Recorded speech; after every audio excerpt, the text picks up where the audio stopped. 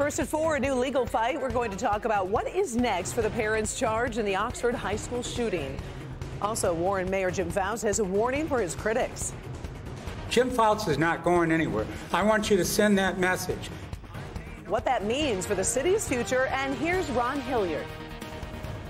And we are looking at some rain showers moving our way, but I'll tell you when they arrive first at 4. Conventional wisdom dictates it's the official start of summer is the Memorial Day weekend. I say let's move it forward a couple of weeks to today, the official opening of the Monroe Street Midway. I'll show you around coming up first at 4.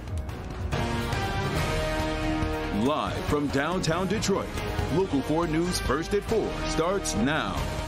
Good afternoon, I'm Karen Drew. First at 4, the first parents in America charged in a mass school shooting are looking to Michigan Supreme Court for help. Now we're talking about James and Jennifer Crumbley, seen here at earlier court hearings. They're appealing lower court rulings that concluded there is enough evidence to send them to trial on involuntary manslaughter charges. The Crumbleys are charged with 4 counts in the deaths of 4 students at the Oxford High School shooting back in November of 2021. They argue the decision to charge them was erroneous and could set a dangerous precedent. They argue the only person responsible for the deaths are their son, who's pleaded guilty to the murders and is waiting to be sentenced. Jennifer and James Crumbley remain behind bars as they wait to hear if their case will move forward.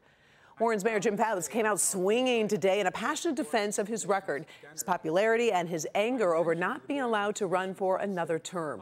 Just yesterday, Michigan Supreme Court refused to take up his appeal of that decision.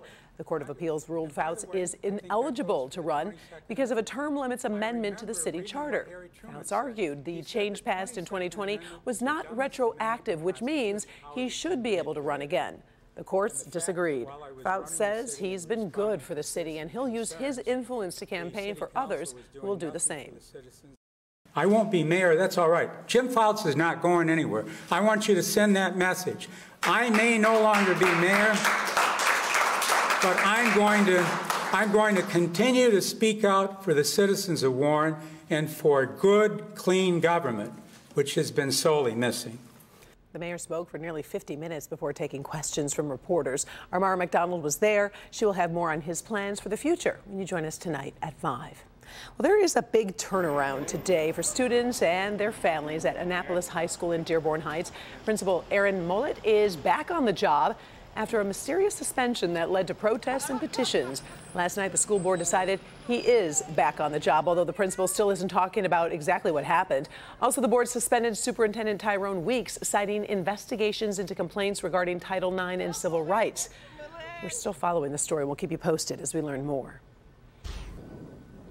In your first forecast, we're looking forward to a calm and a clear evening. Ron Hilliard is filling in for Kim Adams. Well, that's good news because I've got a softball game for my little girl I need to attend. Ron? Yes, we are looking at those temperatures looking very comfortable all throughout the afternoon. And Karen, what we're seeing out there right now is plenty of sunshine. And then we're going to start to see those temperatures tumbling just a little bit. But right now we're feeling very close to normal. We have all that sunshine out there right now. The temperatures are coming in the mid 60s. Very nice out there. Finally seeing those temperatures dipping down into the 50s as we get overnight. But we are going to have those clear skies tonight. We're going to be having clear conditions tomorrow morning. And then we start to see a change happening. That change comes tomorrow afternoon. I'll tell you just what we're going to be seeing with that precipitation, how much, and the best locations to possibly see it. That's all coming up. And of course, you can track that and get it on your Forewarn forecast right on your Forewarn app. Karen? All right. Thank you, Ron. We've got breaking news for millions of car owners from Hyundai and Kia. Reuters is reporting the Korean automaker has agreed to a class action settlement worth $200 million in a case over rampant car thefts. The companies are going to compensate owners who incurred theft-related losses or damages.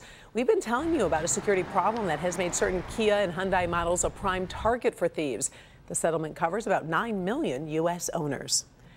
There's a delicate dance underway in Washington, D.C. as Democrats and Republicans look for a way to raise the country's debt ceiling. Republican House Speaker Kevin McCarthy sounds more optimistic, but there are potential problems on both sides that could really blow up negotiations. Kimberly Gill joins us now to talk a little bit about where things stand at this hour. Kim. Hi, Karen. Good afternoon to you. Both Democrats and Republicans agree no one wants the country to default on its bills. However, there are big questions about whether the leadership on both sides can keep everyone on the same page to make that happen in the next 2 weeks.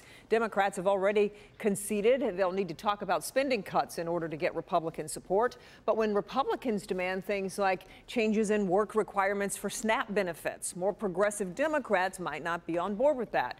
Meanwhile, Speaker McCarthy has to keep the more conservative wing of his party in line. Some conservatives are even trying to make border security part of the discussion, calling it a national crisis that needs attention now. For now, though, negotiations seem to be moving forward. We haven't agreed to anything yet, but I see the path that we could come to an agreement. And I think we have a structure now, and everybody's working hard. And I mean, we're working 2 or 3 times a day, then going back, getting more numbers. We can have a conversation about the budget, appropriations, spending, revenue, the investments that should be made to protect the health, the safety, and the economic well-being of the American people. Now, the president is in Japan for the G7 summit, but he's scheduled to come home Sunday to oversee these talks and negotiations. He decided to shorten his trip about 2 days ago. But that deadline keeps getting closer and closer. You're exactly right. The deadline is 2 weeks from today on June 1st. So if the government loses the ability to borrow money, it could affect Social Security payments, Medicaid, Medicare, military payments. A huge impact on the economy. And we'll have more coming up when you join us for Local 4 News at 5. All right, we appreciate it. Thank you, Kim. Okay, and other stories we're covering for you today. A question: should social media platforms actually be held legally responsible for terrorists using their sites? At this point, the United States Supreme Court says no. But in one case, the High Court ruled Twitter cannot be held liable for aiding and abetting terrorists when it hosted tweets created by the terror group ISIS. The court also dismissed a case against Google about content moderation. It refused to narrow the protection sites under Section 230 of the Communications Decency Act. The rulings are being called a big win for Silicon Valley. In spite of the chill in the air, summer tradition just returned to downtown Detroit in the past 2 hours. Take a look at all of this. The bright colors makes you happy, right? We're talking about family fun over at the Monroe Street Midway, from skating to shooting hoops to works of art. Local 4's Tim Pamplin took Drone 4 along for the ride to show us what you'll be missing if you don't give it a try. Well, good afternoon from Cadillac Square. Campus Marsh is in front of us from Drone 4. We recognize that with a fountain, and the ice skating rink would be on the right there. If we could have Drone 4 pan right. Come on, Drone 4, pan right, a little quicker. There you go. That is the Monroe Street Midway, a riot of color, energy, and excitement. And look at this. Members from the local 25 steelworkers playing a little hooky. No, we're on our lunch break. Yep, we Came to shoot go hoops. get some lunch. Seen it was open today. Stopped in, shot a couple hoops. I think it's a great environment for the city.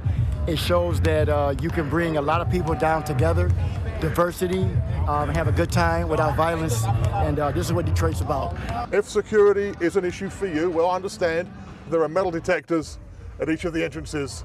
And during my visit today, police officers were everywhere. And this really is an oasis in downtown Detroit. It's rather refreshing to see a vacant lot that's not been turned into a parking lot. That's for sure. For so many years, this was just that. Today, Justin was entertaining a group from the Baltimore Mayor's office, showing them what downtown Detroit looks like. Sometimes downtown doesn't feel accessible to everyone, and we really want to change that perspective. So starting next week, we'll be providing 2 buses every day to a different school or after-school program to bring up to 50 kids on each bus to come and enjoy this. Everything complimentary, play, whether it's basketball, pickleball. We'll have Connect 4 games and our new putt-putt that came last year. So it was a truly wonderful afternoon, a great opening day for the Monroe Street Midway. There is the Putt-Putt Golf, conveniently located under the massive Rocket Mortgage Golf Classic sign. So back out here to Drone 4. The Midway is free to enter. Everything is free apart from the roller skating. Skate rental, there is a slight fee for that. That's for Scene. Downtown Detroit, Tim Pamplin, Local 4. So much fun. Thanks, Tim. By the way, there are all kinds of special events through the summer, including Fitness Fridays and Silent Disco Saturdays. Well, a full list of events. We did post a link for you. You can find it on clickondetroit.com. The Midway is open through Labor Day weekend.